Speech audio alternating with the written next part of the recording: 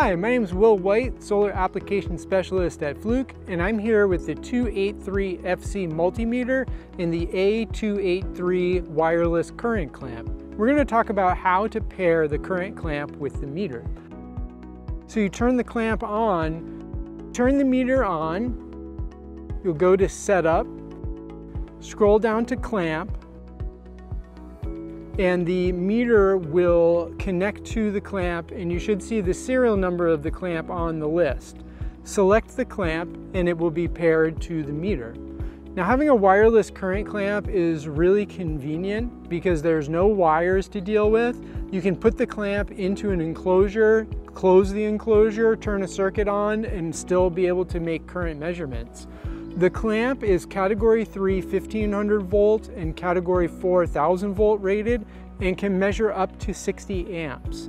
It also has a distance of approximately 10 meters or about 33 feet.